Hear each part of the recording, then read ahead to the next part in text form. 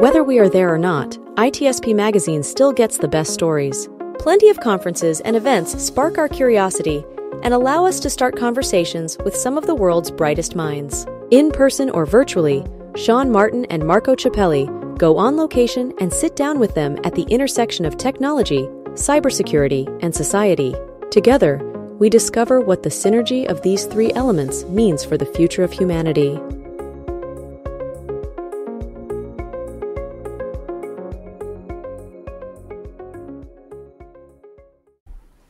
Marco. Sean, where are we going? We're going to San Francisco. Ah, good. Because you said I'll pick you up, and I have said yes, but I didn't know where we were going. I think I let you know at the last minute you're on this ride with me today. I know. I'm always happy to go to San Francisco. So what's going on there?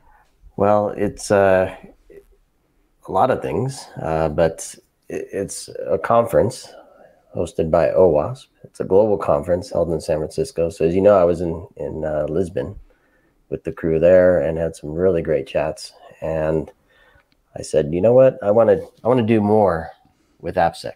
So it's a focus for me, certainly through the rest of this year and probably into next year as well. Apps are a big part of everything we do in business and in life in general. And there's a lot of sessions and topics talking about how do we secure apps, how do we secure the data in them, how do we secure the transactions, how do we maintain privacy, how does AI impact all this stuff, and ultimately it all starts with what's in the software, at least from my perspective, and how secure are each of the components. That's the difference between me and you. You want to know what is in the software. I want to know what happened after it.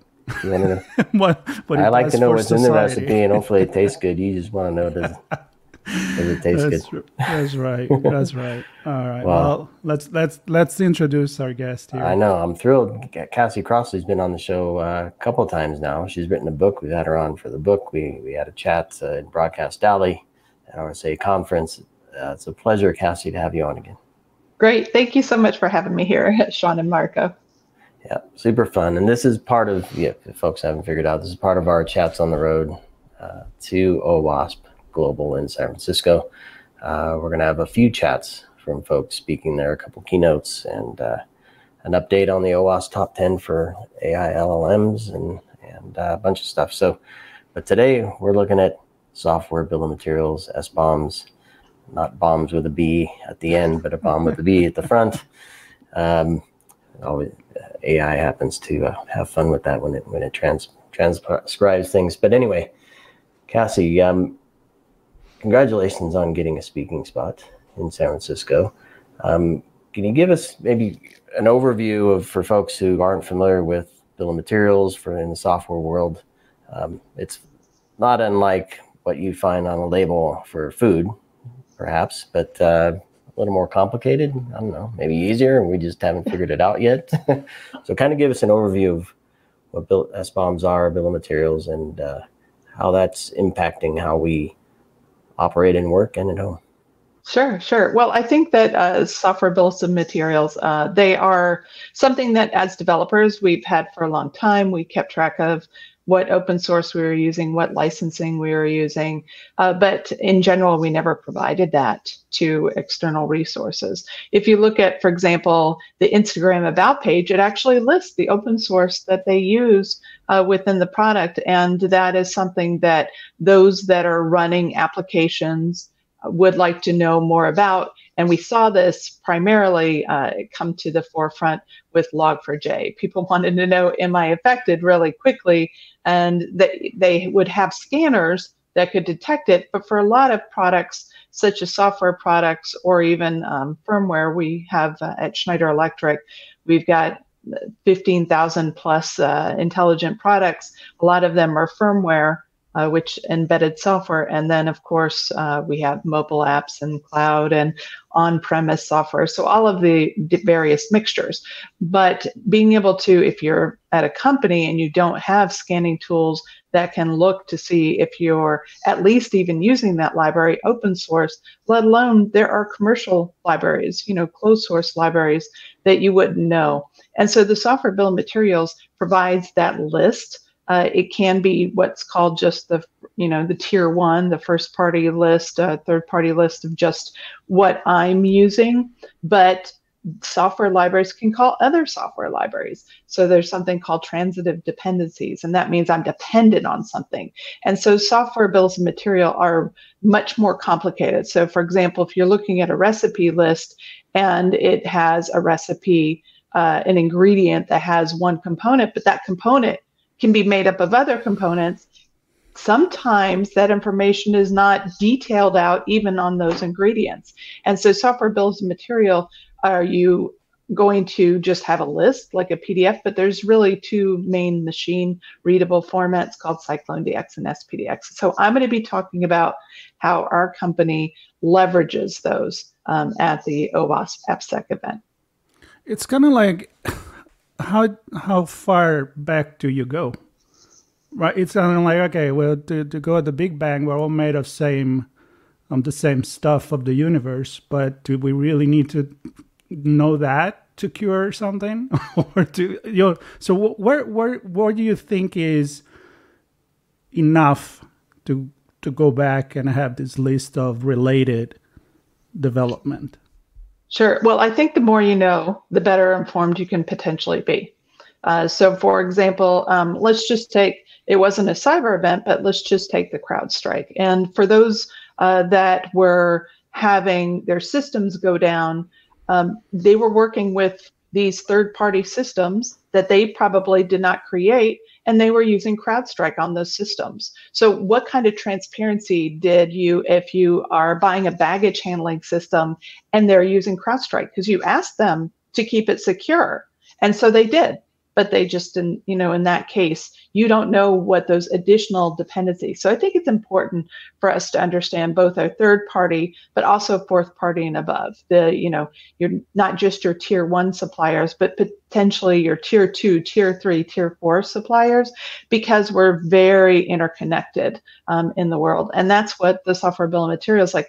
At the moment, I don't have an SBOM for the Microsoft .NET DLLs or the Oracle Java. So they could be using open source, and I don't know that. It's compiled binary. So, where are we going to, go further for that transparency? I think it's important for that visibility and to better manage risk. So your session is called or entitled The Missing Link, How We Collect and Leverage SBOMs. So I want to hone in on the .NET just as one example. So in that world where we have no idea, right, what's inside, maybe some idea, but not completely, how do organizations kind of factor that in? To me, that's many missing links underneath. Yeah. So do we identify that, assign some risk level? Is there a standard risk level that we can assign, or is it based on individual organizations' risk appetite? And then what do we do? Do we put additional controls or other mitigating factors in the development process, the deployment process, the operating environment? What does that look like? Yeah, that's a lot of questions that you just put in there, Sean. You have 20 minutes. Let's look at it from the world of a product developer. Having that visibility when you're making that decision whether or not, so let's just say you're starting new, of using some open source, and it may have some additional open source it calls.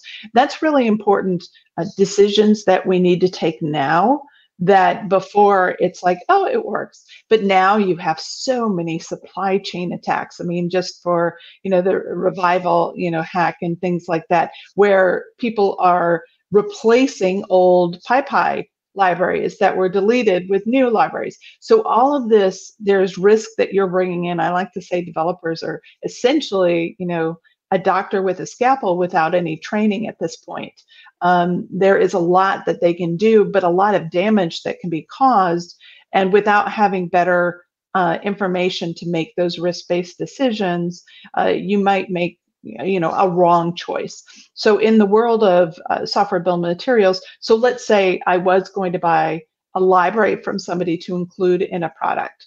And I ask them for, if it's compiled, but if I've seen the source code and I have that, I can have some visibility and I can do my own research. There's not a one-way-fits-all. OpenSS OpenSSF has a scorecard, but there are ways to get around better scoring of open source. Any brand new open source that is released, I would be very hesitant without doing a lot of risk evaluation, scanning, reviewing of the code if it's less than 1 year old and not being leveraged in other places. And that's one of the benefits of an SBOM list.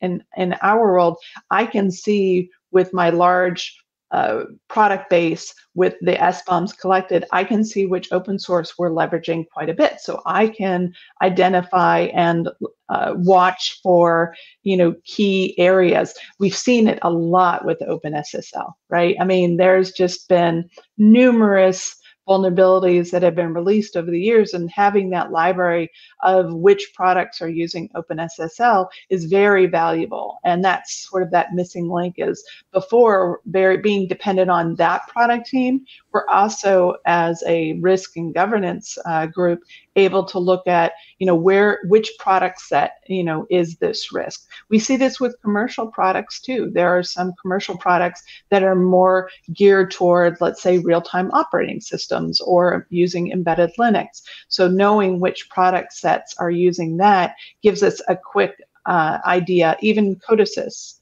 which is a commercial library, it can be used in certain types of products. So we're able to leverage and understand deeper without going to, we've got hundreds and hundreds of product teams and going to them every single time about something or a question, when I have that information that's available in software bills and materials, is really being able to reduce. They can focus on what they're working on. And when it looks like something we do need to ask for more detail of whether or not they are affected, it's just because you have a library doesn't mean that you're affected. Because there could be mitigating controls, like you mentioned. There could be what we call backporting patches. So if I have version 7, but version 8 had a patch for a security fix, I could potentially bring that patch into version 7. I could have branched that software and removed a lot of the extra code that I didn't need.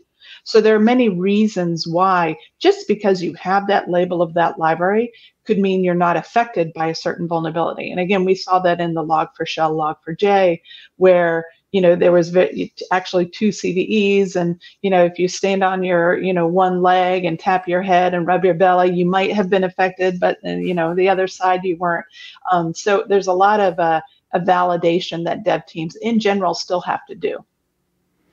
So one question for me, like you work for Schneider's, is a big corporation, and I can see resources that are available, a team to go and dig deep into these and patch.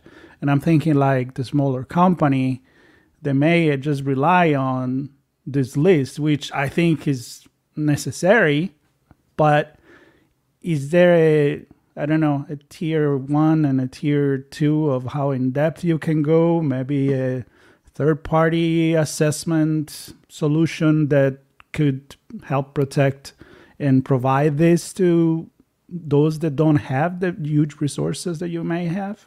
Sure. I work with startups, all the time, both as suppliers, but customers too.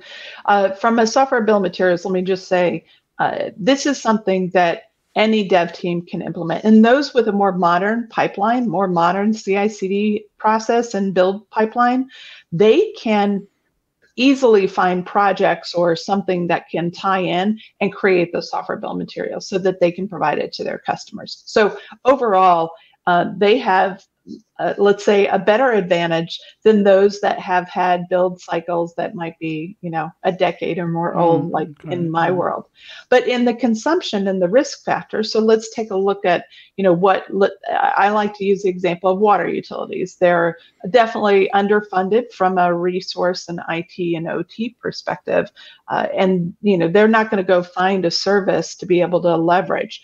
So we are, as a critical infrastructure provider, we provide those SBOMs to customers, and there are free tools. There's something called Dependency Track that they can actually import that software bill of materials. However, it's not the easiest. There are some other ways that people are going to be ingesting those, but you can just actually take the SBOM and look at an XML viewer and just do a search. Like if I had them all, all of my SBOMs from a bunch of different companies, I could put them all in a folder, and the moment a new Log4j version whatever comes out, at least I know where I might have an impact. So it's really I love this example that a CISO for a electrical utility gave me an example. He goes, I have to know if I need to put eyes on a dial. And what that means is he has to know, should he focus his intention, may not have the answer, but if there's a potential risk. So a lot of what I see is that even just asset management, noting whether or not those assets are internet facing, internet connected, not just connectable, because you've got lots of OT products that are within the firewall, segmented off or whatever, but just knowing which ones are internet facing is really important. That's where you should be prioritizing. So looking even at separating out those, if I was at a very small company, separating out the SBOMs from the internet facing applications versus the internal, I've already done a super easy risk management to say, those are the ones I need to consider patching and upgrading and finding out. And there is something called that we're working on as an industry called VEX, which is the Vulnerability Exploitability Exchange. And what that would do is it would say, these two Log4j CVEs, we are affected or not affected, or we're looking at it. We're investigating it. And eventually, it's really hard right now. It's think of all the thousands of then objects just for Log4j. I would have had about 256,000 records because of all the different SBOM versions and everything. But as a simple way to just manage this, having those SBOMs and that visibility, it's not perfect, but it will get you somewhere to know the risk. So I think there are definitely ways that you can manage it even at a small company level. Now, getting those SBOMs from large corporations is still a difficult task. It's not mandatory that they provide it. Even the FDA has required SBOMs now to be provided, but only to them. It's not mandatory that you provide it to the hospitals.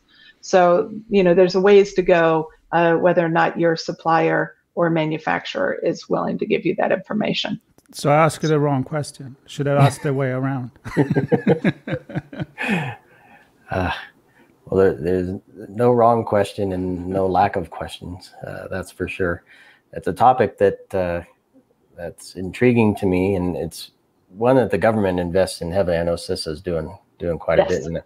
I was actually chatting with Alan Friedman this morning, who focuses on this quite a bit. I think if you say SBOM, Alan pops out of the woodwork and shows up. But That's right. I'm going to use that CISA event talking about this. I'm going to catch up with him in a week or so and get an update from him as well. Yeah, but we have the SBOM-arama in Denver. I'll leave it for tomorrow afternoon. There you go. So kind of a double event coverage. So you'll be there with Alan and others interested in this. But this is about OWASP Global AppSec San Francisco. Your session is the missing link, how we collect and leverage SBOMs. It's on Thursday, September 26th. What can people expect? Some insights from what you do, what you actually implement. Yeah, it's, again, we're large, but this is something, what I'm demonstrating to everyone is how we've changed our mode. And really, I was impacted from contracts that came in from utilities back in 2020. So in January of 2021, I required software bills and materials from all of my product teams and releases. And as I mentioned, this is not hard to really do if you have a more modern pipeline. So I talk about how we've modified our work and our flow and everything that's needed to be able to do that. But then I also talk about how we're leveraging it for vulnerability management, both for the vulnerability management that we provide to customers, but also, moving toward the vulnerability management and working with our third-party suppliers, being able to go to them and take their details. With open source, it's quite a bit harder. There's, just the who's in charge of the project and the committers, but we do buy commercial libraries and we do, commercial source code. So we're leveraging this overall platform that we're doing. And, what it does is it shows that not only are we doing it internally, but also the value of bringing this together so that when a customer requests one, we have it available. Good stuff. I'm excited to hear how that goes, and I'm sure you'll have a packed room full of folks interested in this. It's a key part of what we do in terms of app development and delivery and the broader ecosystem, right? Everybody's using apps and libraries and APIs now even for tons of stuff. So Global AppSec 2024 in San Francisco, September 23rd through the 27th at the Hyatt Regency. I love the OWASP community. They do great work, and these conferences are a tremendous way for bringing people together and having conversations and meeting folks like you who've put the work in to understand how we work through some of the challenges that we face as a community. So I encourage everybody to attend, and definitely catch Cassie in her session and afterwards. And Marco, lots more coming. Lots more coming, a lot of planning. Subscribe to the conference and event coverage called also On Location with Marco and Sean, or Sean and Marco, depending on what the main topic Who you is. like but better. Usually we try to go together. So although I didn't get to go to Portugal, You didn't get to go. I'm upset about that. You should be. You should be. It was a great event. Yeah, I had a lot of good chats there. We'll have other opportunity to travel and either cover virtually or in person. And Cassie, thank you so much. Thank you for having me, gentlemen. And safe journey to SBOMs and to Global AppSec. Thanks, everybody. We'll see you on the next one.